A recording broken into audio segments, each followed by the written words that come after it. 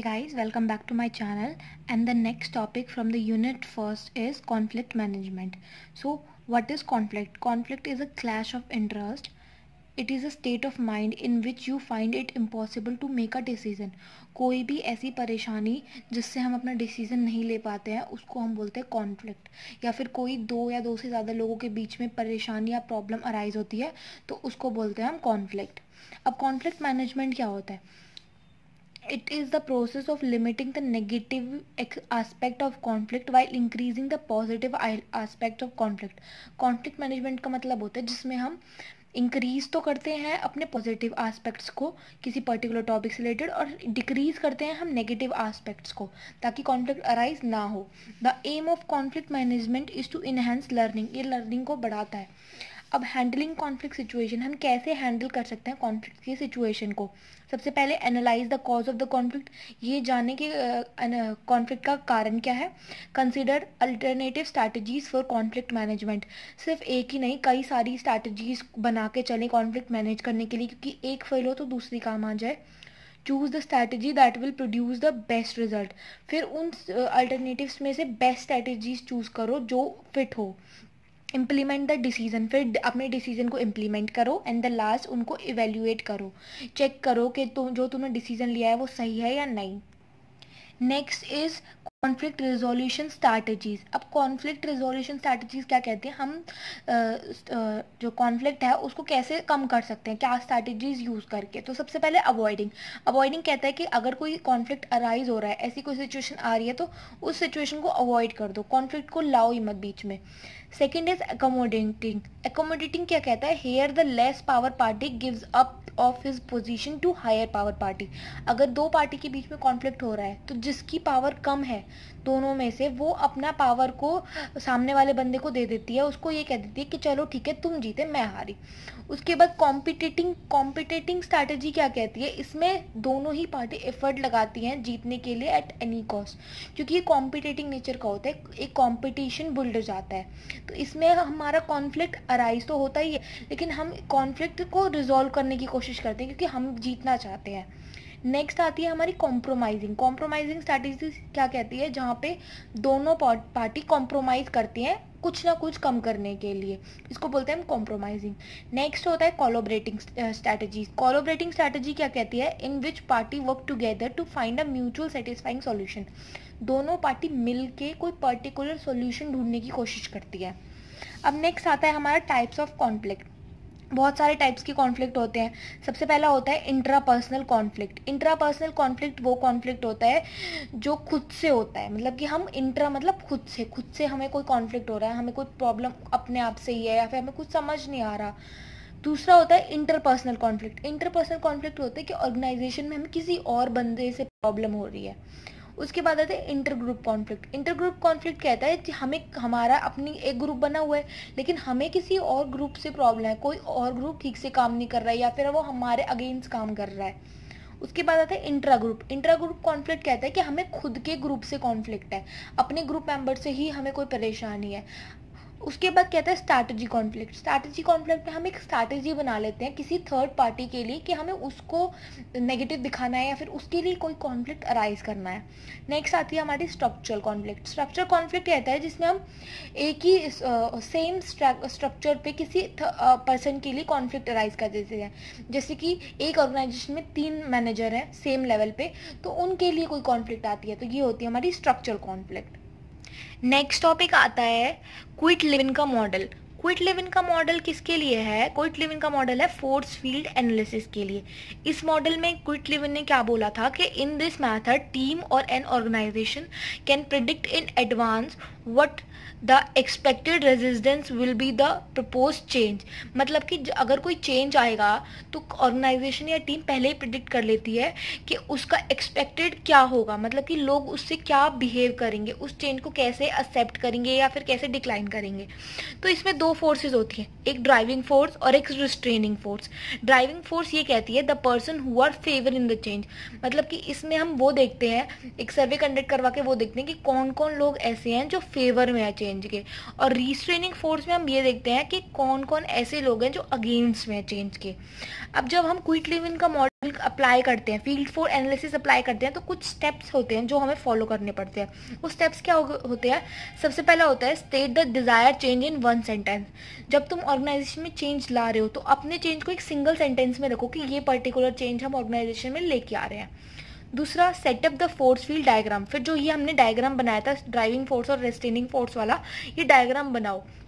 फिर उसके बाद list and rate all restraining and driving forces imparting the change. फिर उनमें लिस्ट करो कि कौन कौन ऐसे ड्राइविंग फोर्सेस हैं, मतलब कि क्या क्या ऐसी चीज़ें हैं जो मोटिवेट करेंगी चेंज को, और क्या क्या ऐसी फोर्सेस हैं जो रिस्टेन करेंगी चेंज को, मतलब कि एक्सेप्ट नहीं करेंगी चेंज को। फिर उसके बाद do a litmus test. Do a litmus test कहता है कि उन सबको ऐड करो और देखो कितनी ऐसी चेंजेस हैं जो ड्राइविंग फोर्स है और कितनी ऐसी चेंजेस हैं जो रिस्टेनिंग फोर्स है। लास्ट क्या कहता है? Determine which retaining force can be reduce. फिर ये देखो कि कौन सी ऐसी रिस्टेनिंग फोर्स है जिसको तुम सॉल्व कर सकते हो, मतलब कि जिसका तुम सॉल्यूशन ढूंढ सकते हो ऑर्गेनाइजेशन के अंदर। अब आता है क्विट लिविन का मॉडल। क्विट लिविन का मॉडल क्या कहता है? ये 3 फेज के अंदर होता है, अनफ्रीजिंग स्टेज, चेंजिंग और मूविंग स्टेज और रिफ्रीजिंग स्टेज। अनफ्रीजिंग स्टेज क्या कहती है? इसमें हम एक अवेयरनेस क्रिएट कर देते हैं ऑर्गेनाइजेशन के अंदर, मतलब कि इसको अनफ्रीज कर देते हैं। कोई हम जो चेंज लेके आने वाले हैं ऑर्गेनाइजेशन के अंदर, उसको हम अनफ्रीज करके लोगों को बताते हैं कि हाँ ये चेंज हम ऑर्गेनाइजेशन के अंदर लाने वाले हैं और उसका ये बेनिफिट होगा। चेंजिंग और मूविंग स्टेज में हम क्या करते हैं? लोगों को अब चेंज एक्शन में आ गया है तो लोग उस चेंज को एक्सेप्ट करने लग जाते हैं, उसको सीखने लग जाते हैं, वो उनके बिहेवियर में आने लगता है, उनकी वे ऑफ थिंकिंग चेंज हो जाती है, मतलब कि जो ये स्टेज है ना, इस पे चेंज मूविंग हो जाता है। लास्ट होता है हमारा रिफ्रीजिंग स्टेज। रिफ्रीजिंग स्टेज में क्या होता है? अब हमने चेंज को पहले अनफ्रीज किया था, फिर उसको हम चेंज को मूविंग में लेके आए थे, फिर अब हमने उसको रिफ्रीज कर दिया। रिफ्रीज मतलब कि हमने उसको दोबारा से फ्रीज कर दिया। तो इसमें हमारा क्या होता है? इसमें हम ये श्योर कर लेते हैं कि जो अब हमने चेंज ऑर्गेनाइजेशन में लेके आया है, एम्प्लॉयज उस चेंज को छोड़ के प्रीवियस वाले की तरफ दोबारा अट्रैक्ट ना हो, तो इसको मेंटेन रखने के लिए हम उसको रिफ्रीज कर देते हैं, मतलब कि एक परमानेंट चेंज बना देते हैं इसको, और उनको ये चीज़ मोटिवेट करवाते हैं कि ये चेंज तुम्हारे लिए अच्छा है। नेक्स्ट हमारा आता है कॉटर का मॉडल। कॉटर का मॉडल क्या कहता है? This model says that change is important and make it aware before in organisation is more important. इसमें जो क्वार्टर था वो कहता है कि चेंज तो इम्पॉर्टेंट है ऑर्गेनाइजेशन के लिए, उससे ज़्यादा ये इम्पॉर्टेंट है कि ऑर्गेनाइजेशन में जो एम्प्लॉय काम कर रहे हैं उनको ये अवेयरनेस हो कि ये चेंज उनके लिए बहुत ज़्यादा इम्पॉर्टेंट है और इस चेंज के बिना वो आगे वर्क नहीं कर सकते। तो क्वार्टर ने कुछ स्टेप्स दिए थे, वो स्टेप्स क्या हैं? सबसे पहला, create a sense of urgency. सबसे पहले कोई भी चेंज लाने से पहले ऑर्गेनाइजेशन के अंदर एक अर्जेंसी क्रिएट करो, एम्प्लॉयज़ को समझाओ, उनको उनकी उस चेंज की नीड बताओ, उनके माइंड में ये चीज़ सेट करो कि ये चेंज तुम्हारे लिए बहुत ज़्यादा इंपॉर्टेंट है। तो एक सेंस ऑफ अर्जेंसी क्रिएट करो। नेक्स्ट कहता है create a guiding collision. Guiding collision क्या कहता है? एक टीम बनाओ ऑर्गेनाइजेशन के अंदर जो एम्प्लॉयज़ को मोटिवेट कर सके, जो एम्प्लॉयज़ को गाइड कर सके कि तुम्हारा ये चेंज किस तरह से तुम्हारे लिए बेनिफिशियल होगा, किस तरह से तुम इसको एक्सेप्ट कर सकते हो, किस तरह से तुम्हारी इसकी नीड ऑर्गेनाइजेशन के लिए भी ज़्यादा है। नेक्स्ट आता है create a vision for change. अब अपना विजन क्रिएट करो कि तुम चेंज जो लेके आ रहे हो, तुम्हारा विजन है क्या? तुम्हारा सिर्फ ऑर्गेनाइजेशन के लिए है, पर्टिकुलर किसी एम्प्लॉय के लिए है? तुम्हारा खुद का विजन क्या है उस चेंज के लिए? उसके बाद कहता है कम्युनिकेट द विजन। फिर जो तुम्हारा विजन है, अब तुमने तो अपना डिसाइड कर लिया, लेकिन एम्प्लॉयज से अपने विजन को कम्युनिकेट करो, उनको बताओ, उनको समझाओ कि तुम्हारा विजन क्या है।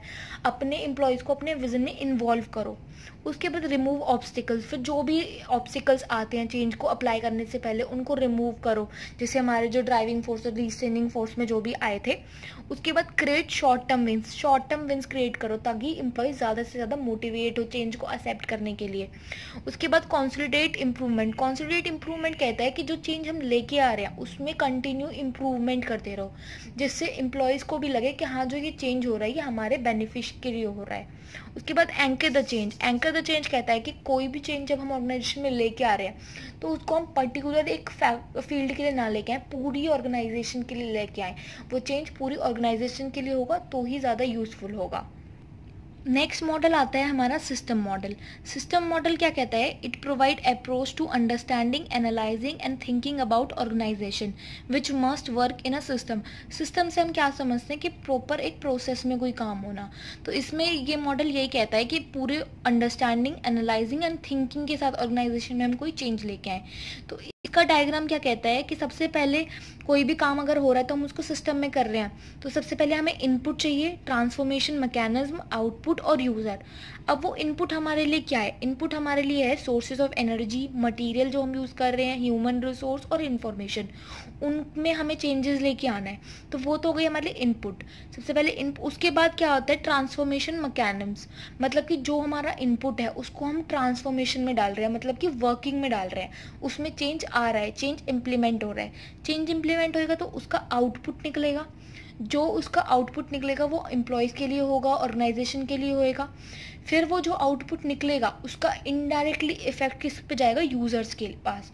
यूज़र्स कौन है यहाँ पे? जो एक्सटर्नल हमारे इंटरफेरेंस में होते हैं, मतलब कि आउटसाइड द ऑर्गेनाइजेशन जो होते हैं। इनपुट से आउटपुट तक तो हमारा था इंटरनल इंटरफेरेंस, और यूज़र्स हैं हमारे एक्सटर्नल, मतलब कि जो ऑर्गेनाइजेशन से बाहर हैं, जो एक ऑर्गेनाइजेशन से बाहर काम कर रहे हैं। नेक्स्ट टॉपिक आता है हमारा leadership for management of change. Leadership for management of change कहता है कि हमें लीडरशिप की क्यों ज़रूरत आती है जब हम कोई चेंज लेके आते हैं। सबसे पहले clarify the vision and communicate it effectively. Leader कोई भी विजन और को क्लैरिफाई इजीली करता है और कम्युनिकेट भी अच्छे से करता है। Stay connected with your employees. Leader का काम होता है कि वो एम्प्लॉयज़ से कनेक्टेड रहे। बी अकाउंटेबल, चेक करता रहे कि जो काम जो चेंज होना चाहिए वो हो रहा है या नहीं हो रहा। वर्क एज अ ब्रिज, एक ब्रिज की तरह काम करे लीडर, ताकि एम्प्लॉय और बॉस के बीच में एक रिलेशनशिप मेंटेन रहे। उसके बाद building support for change. Building support for change क्या कहता है कि जब चेंज ऑर्गेनाइजेशन में आने वाला होता है तो क्या क्या ऐसी चीज़ें होती हैं जो हमें चेंज के लिए इंपॉर्टेंट होती हैं। सबसे पहले एग्री ऑन योर एंड गोल, जो तुम्हारा एंड गोल है उससे तुम्हें खुद एग्री होना चाहिए। Identify who needs to be involve, ये आइडेंटिफाई करो कि ये चेंज किसके लिए इन्वॉल्व है और इसमें किसकी इन्वॉल्वमेंट ज़्यादा इंपॉर्टेंट है, वर्कर्स की या एम्प्लॉयज़ की।